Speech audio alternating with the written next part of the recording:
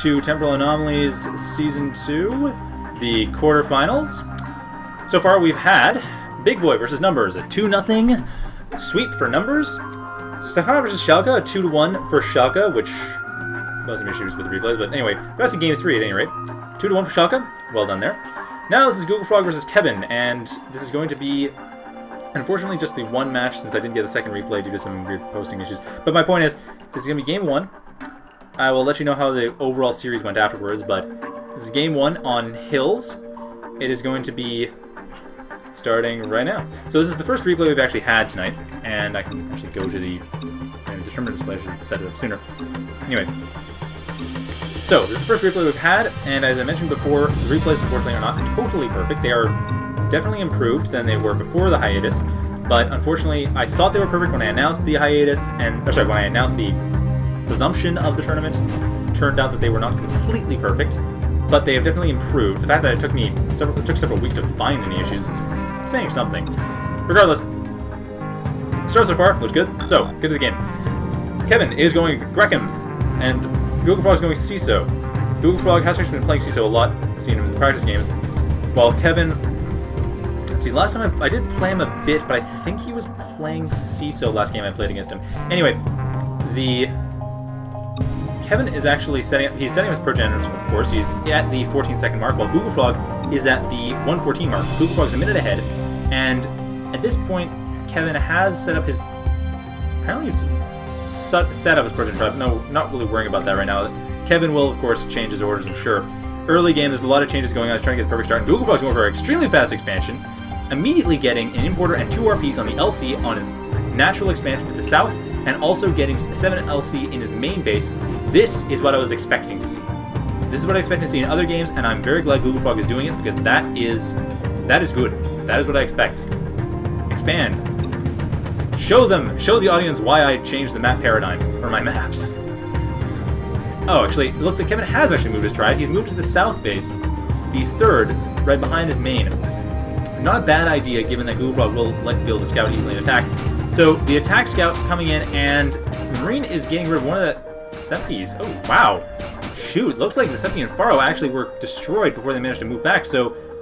Okay, looks like, I should be clear, this is actually happening further in the future relative to Kevin, so once Kevin's move actually propagates, then we will see that GoogleFrog actually hasn't dealt any real damage.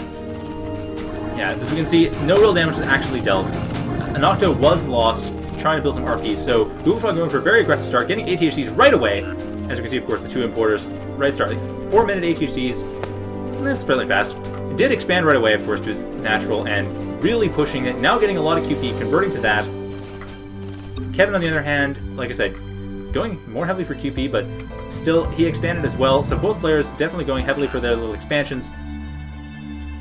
Good idea to go for it, and Kevin is also just ramping a bit, going between pause and fast forward, trying to get everything perfect, trying to make sure everything's just right. And of course, GoogleFrog is attacking. Kevin is coming in right before that attack happens at the 2:26 mark, while GoogleFrog is at the 4:12 mark, pushing towards the future. Rather usual strategy. And of course, he has the macrofab built up. And what the? Anyway, he's got a macrofab built up, and he has also got 2 factories. And of course, the factory that was active before is continuing to build HACs, while the northern factory will likely is starting now. So a Marine is also going to the north base. GoogleFrog is being extremely aggressive with the economy, and with his harassment support, he is demonstrating how you do this. I am impressed. And of course, Achron also demonstrates how you do this, but GoogleFrog is definitely showing us that he also knows how you do this, because he is clearly knowing how you do this. So 2 Octos coming in from the north for Kevin to fight off the SOP and Marine, which are succeeding. So GoogleFrog's little scout force will not actually be as effective as they were originally. It appears that these Octos were originally LC... Actually, no, it was originally RPs. Likely actually coming from this... No, they would have had to come from the 3rd. There's no way they could have come from the RPs. The RPs are already built at this point. But it doesn't matter. GoogleFrog slowed down a little bit on this scouting, and that seems to have made all the difference. So GoogleFrog, no, he didn't slow down. What am I saying? He's not slowing down at all. He going at the same rate, but it doesn't matter. The Octos did get rid of the that Octos became QPRPs, did get rid of that, and it looks like the Triad is going straight back to the, or no, not the Triad, but 2 Faros and Octo are going out from this secondary Triad. Well, the new Triad position, and it's just weird. No one ever really does this. This is actually the first time I've ever seen someone just up and move their Triad. I'm kind of glad they are. It's not a bad idea to do. It's just that I've never really seen anyone do it. So I'm trying to figure out some vocabulary to deal with this. But it is definitely the current main Triad. Anyhow, the important thing is the Pharopod is being built up. Kevin is getting a 4-minute Pharopod, and he is going to be able to use that quite effectively to harass, because of course GoogleFrog was pushing into the future, doing a lot of macro towards the future, which is a good thing to do, because then you'll need to spend chrono energy on corrections, not on the main macro steps. But it does mean that he is a bit more at risk. What he did in the future isn't guaranteed. So while he is going to heavy aggression and heavy economy, he is not going to be going for it in a stable way. As a result, it's possible this Pharopod might actually stop everything, because it is coming in at about the 4-minute mark. And GoogleFrog, both GoogleFrog and Kevin are looking at the 239 mark through the war when I started saying that sentence. But now Kevin has jumped up to the 510 mark and has his Pharopod up. He is going to attack the ATHCs once the Pharo detects it, but of course that's at the present. And Kevin does not really want to propagate that yet. He doesn't want to show his hand too early. GoogleFrog will likely be aware of this sooner than later. But GoogleFrog not being aware of it sooner means that he won't be able to easily counter it. However, GoogleFrog... No, he doesn't have machinery, actually. GoogleFrog does not have... Well, possibly. Possibly in the present he does. Yes, he is getting machinery closer to the present. So he will get machinery at some point, meaning that Tornads will be up, but that's at least at the 5-minute mark. The Pharopod's already up by then. So the Pharopod will have free reign for a short time before Tornads come in and start detecting it. Although, like I said, this is amazing. The only other player I've seen do this is Achron, and I really want to see more players do this. This sort of fast expansion strategy. I love it. It's cool. And both Kevin and GoogleFrog, really both of them are doing a cool variant. Kevin's variant is quite neat with the Triad jump, because really he has the main base set up, and GoogleFrog is going to expect the main base, and this base is a bit more defensible too. So that's a neat little Triad jump. I'm quite glad to see that. So both players definitely going for the expansion strategy. Good on him. And GoogleFrog is, like I said, he does have his aggression set up. All of his attacks are set up for his present, although at a minute behind the present he has stopped constructing anything, meaning that he has been focusing very heavily on the past, so his macro will likely suffer at that point, though he's going to be going and fixing it up sooner rather than later. So I doubt anything bad's going to happen. It's just, as it falls into the past, the chrono energy cost for doing it gets higher. That being said, Kevin has actually only one order with the chrono energy at this point. He does at the 417 mark, this is the point I'm talking about. He doesn't have his Pharopod up yet. So the Pharopod actually comes up a bit later, and it's coming up now, because it comes up for about the 5-minute mark. But only one order left. But these orders should be cached. Kevin has already sent these orders. He is simply getting another Pharopod. Okay, there we go. There's the second Pharopod. So he's getting 2 Pharopods up this time instead of 1 in this iteration. And setting up his Triad to be a bit more compact, while setting a Pharo that was part of the Triad, or I think it was part of the Triad. Anyway, setting a Pharo to help detect the ATHC. That being said, not super necessary for the main base. The Arcticus is a detector, meaning that the Pharopods will be able to see the HHC anyway. However, right now the HHC isn't cloaked, so it doesn't matter. But GoogleFrog will be going back. I'm sure he's going to be cloaking that. To his point of view, at the 457 mark, that HHC is not cloaked. It will likely be cloaked. GoogleFrog has the chrono energy to cloak it, and there's no reason not to, because at that position, the Arcticus is too far away to see it. So that Pharo is the only way to see that ATHC. And that Pharo is a bit far behind. It's lagging a bit. Of course, the Macrofab is now done at the 517 or 519 mark, and another Macrofab is being built up. In case you're wondering, the Macrofab actually is the longest build time in the game. The longest possible build time in the game, 1,023 ticks. About 57 seconds. This is the longest you can have because there's only 10 bits for build time. So yeah, Macrofab is the longest possible build time. Worth noting. Back outside of trivia, we see Lancers are coming in now for GoogleFrog, along to support the ATHCs and help out against the Pharopods. Tornads are going to be necessary, and here's a Tornad right now. Or rather, in about 20 seconds. GoogleFrog is getting a Tornad. Sorry, not 20 seconds. What am I saying 20 seconds? I mean 2. Pharopod doesn't have any time left to shine, but the Sepipods are going to be able to get rid of that single Tornad, moved correctly, and Kevin jumping towards the future and macroing in the future, getting a ton of base class units and more Pharopods and Sepipods as well. So definitely doing proper macro in the future, though not macroing as much as he could be. Rather bizarre, because he had 1,000 LC and 800 QP at that point. He could easily have macroed up. Now turrets coming in to help defending against his Macrofab. First Macrofab has been destroyed. The turrets, however, are making short work of the Pharopods as they were attacking the mechs directly and not the turrets.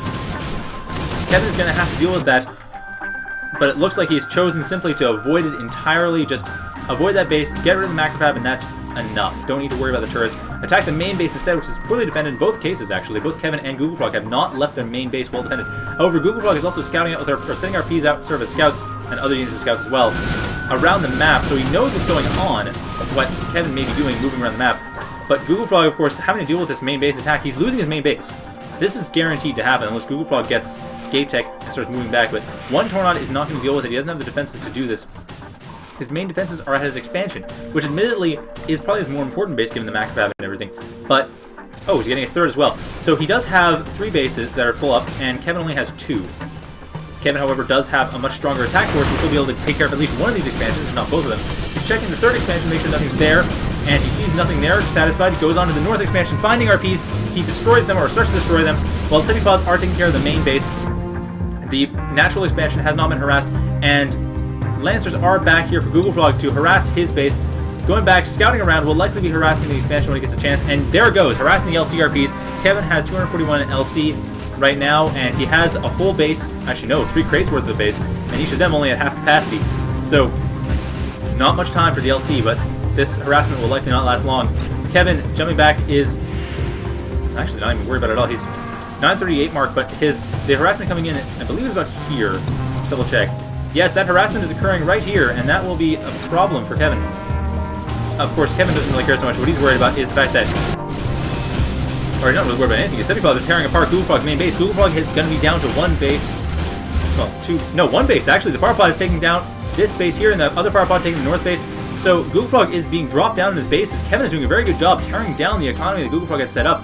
GoogleFrog, I'm a bit surprised, actually, because he does have frigates, he does have the buildings, but I think he may have been spending a bit too much on infrastructure. That seems to be the problem. He spent a lot on infrastructure, a lot on the expansions, and not a lot on the units to support it. I don't know if he was expecting this many pod class units to come in and harass him.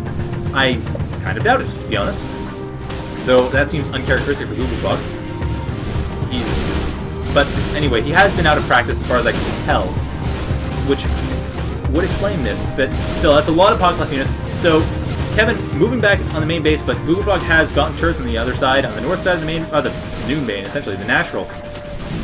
And that's taking care of that, but the southeast third is going down. However, frigates and Tornado are going to take care of this Fire Pod before it manages to escape, and that's not much, though. The main RPs have been destroyed. GoogleFrog's going to need to rebuild those, and he's also going to have to deal with the fact that he doesn't have a lot of RPs up and active anyway. While Kevin is moving all of his RPs over to the next base, and a tank inside the base. GoogleFrog's tank is helping to deal with it, but not doing enough. And his harassment or anti-harassment forces on the north are taking care of what's there, but they aren't doing a lot given that the main base has been destroyed, the third base has been destroyed, the north base has been destroyed. So GoogleFrog is being pruned down to 1 base, while, of course, Kevin is also at 1 base, but he's moving his bases, moving his RPs, and he still has, well, actually, 3 full crates of LC. Holy, he's got a lot to work with. If he wanted to build more RPs, he could do that. Regardless, he has converted it all to units, while GoogleFrog has converted what he can to units, and it is definitely a good unit composition. City Pods and Fire Pods are pretty much on par with Tornadoes and Frigates, so it's really a matter of positioning and micro. The only way to really turn the tide would either be numbers or in, well, not really much I can think of in GoogleFrog's case. In Kevin's case, Octolegos maybe, Octopods maybe, because it would, or Seppies, sorry, Seppies, that would do it. In GoogleFrog's case, mechs would be the best bet, though both cases are kind of slow. Both Seppies and mechs are kind of slow, but Seppies are great against air. They were buffed heavily in the last patch, and they are awesome against air. So, no good came from underestimating Seppies. I can assure you of this. But mechs, I'm not as sure about. I'm pretty sure they're quite powerful. I would imagine they'd be a great counter to just turn the tide on defense. In both cases, I'm talking on defense, not on offense. However, speaking of offense, there is this attack force coming in to harass this RPs, and here comes probably the climactic battle of the game. Tornado is being destroyed very quickly, so the Fire Pods have free reign over this attack, and the frigates are going down even more heavily, and that will, well, apparently that ends with the frigates losing completely, or retreating. No, they are retreating. GoogleFrog is going to avoid that battle entirely. He knows he can't win. So the south expansion has become Kevin's. Kevin has completely dominated that, and of course the north expansion has been lost. Fire Pod coming along the north side of the map, just making sure no more expansions are in, and Kevin has managed to conquer his entire side of the map. GoogleFrog no longer has any scouting forces or any scouting RPs set up. MFB being set up to heal, not a bad idea, and Blackbird as well. So healing is useful, but like I said, at this point what he lacks is numbers. What GoogleFrog needs to do is get up numbers. He has the resources to do it for mechs, which actually is interesting, because mechs might work. So yeah, mechs are going to be his best option if he decides to go for it, but I don't think he will. Mechs are not a popular option due to their speed. Achron, one of the biggest factors in how popular a unit is how fast it is. Getting around the map in time to be able to undo a move is powerful. But anyway, Foglass is coming in and is at a very bad angle. The Sepipod's coming in towards the armory and being flanked very effectively. And it looks like Kevin is going to lose his entire Podclass fleet. Or no, he's not. He managed to. He changed that up. They are attacking the frigates. However, no, they're actually kind of spread out. Not really focusing on any one unit. They are instead spreading out, trying to damage all of them as much as they can. GoogleFrog is going back, trying to remicro as much as they can, moving back towards the defense turrets to stop them. Blackbird has gone down, the MFB is likely to go down soon. Coronats are going down as well, but that doesn't mean that Farbots have free reign. The defense turrets can detect them, the defense turrets are going to stop them. However, one defense turret is down, the frigate's down, the other defense turret's going down soon, the tank is going to be going down soon enough. So, GoogleFrog is in a very bad spot right now, and Kevin, however, has clearly avoided that attack. He's instead moved on, trying to attack that third base, not even attacking that side. That's the best position for him, really. And here's the Sepi too. That's the best position he can be at. But really, that natural base attack was very powerful. I'm surprised he just go for it.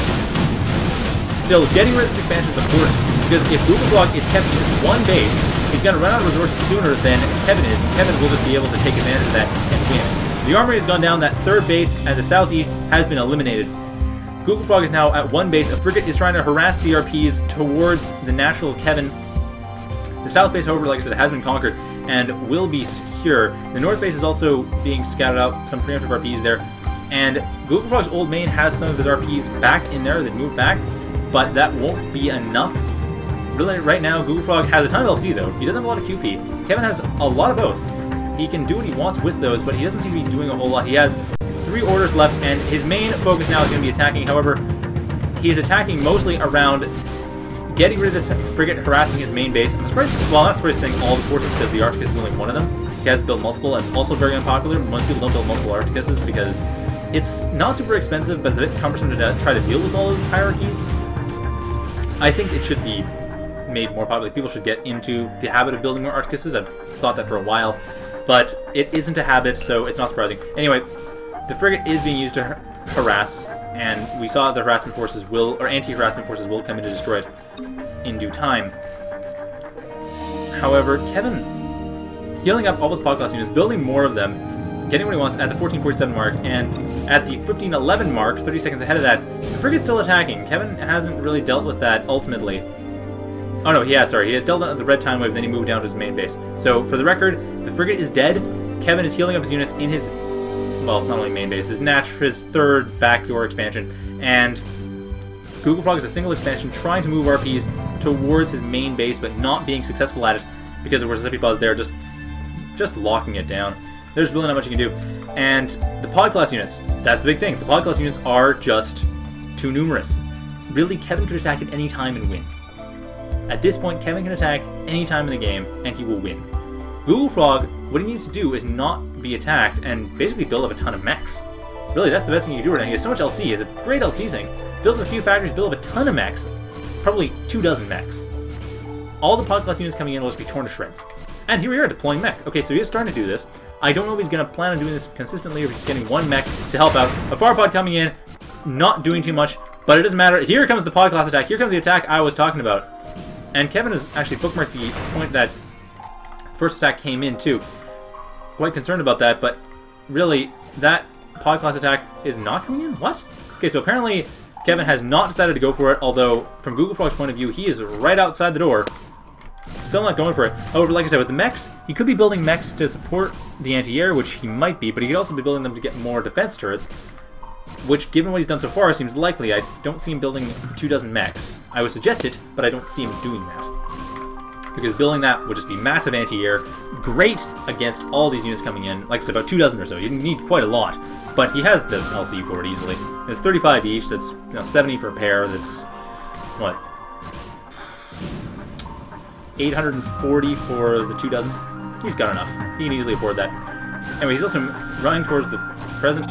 Building mechs? He is building mechs. He's not building a lot of mechs. while Kevin, on the other hand, is harassing the main base and just destroying and tearing to shreds. This is at the 1657 mark. This is about, well, now it's about 2 minutes behind where GoogleFrog was. GoogleFrog is actually behind this, seeing what's going on, seeing the massive Podclass army coming in. Billy needs to build. What he needed more was tons of factories. Get a Marine, get half a dozen factories, use them to build 2 dozen mechs. That would do it. Because right now there's about a dozen power pods and definitely a dozen semi pods. And it just terrified everything. Now here it comes in. Kevin's attack is coming in. Is getting rid of the army of the north, so there goes any hope of getting that Marine up. Fencers are going down in seconds. The factory is also going down in seconds. GoogleFrog's army is not coming in to harass, to stop it. There's really not much point. GoogleFrog has finished everything. Now the army is coming in. GoogleFrog has CE to do this. I'm not sure if it's a replay issue or what, but he doesn't have a good position to attack. And GoogleFrog has lost. There is no way around this. GoogleFrog has lost. He has been completely obliterated. His entire base has been obliterated by 2 dozen Podclass units built up over the course of the entire game. So, really interesting push out of the gate, but lost steam fast. That is kind of disappointing. That really lost steam quickly. And I'm not quite sure why. I think really it was just the overexpansion, the overextension, but even then, he had a lot of resources building units. Probably just the lack of QP. It's very unlikely that they're attempting... Oh, how about that? How about that final LC count? That's just ridiculous. Anyway, that's it. GoogleFrog has lost, and in case you're wondering, no, it's not a replay issue. Oh, GoogleFrog didn't really lose. He really did lose. That's the game. I'm guessing there probably was a small replay issue near the end, but yeah, that's it. So, since the game has finished, there's no way out of this. I really can't really do much more. So, that's the game, and that will be... So that will be it.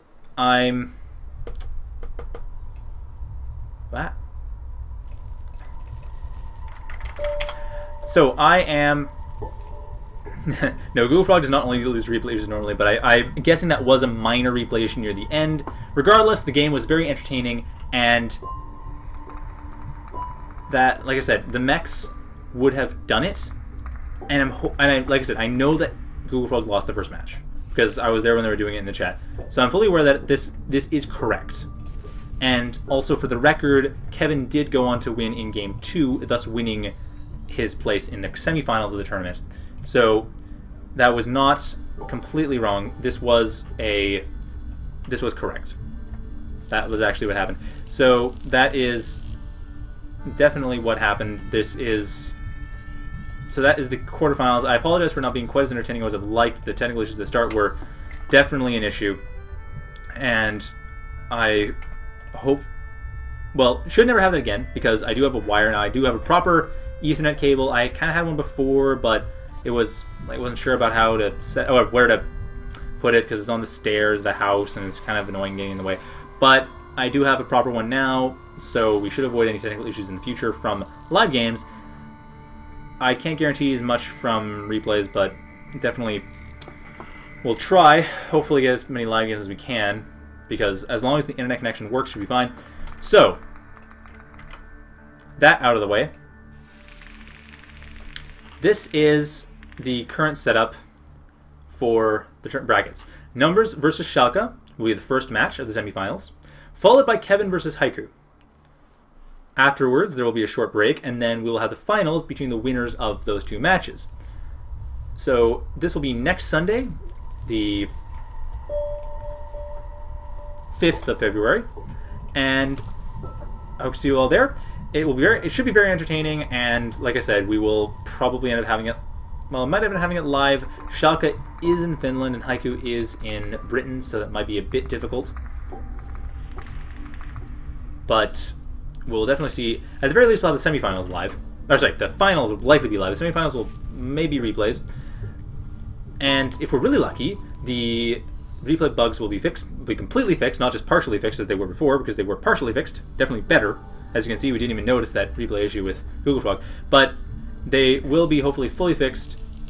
And if a miracle occurs, they'll be fully fixed by the time that the finals come. But If not, then they will definitely be fixed by Season 3, which is when stuff really starts to matter.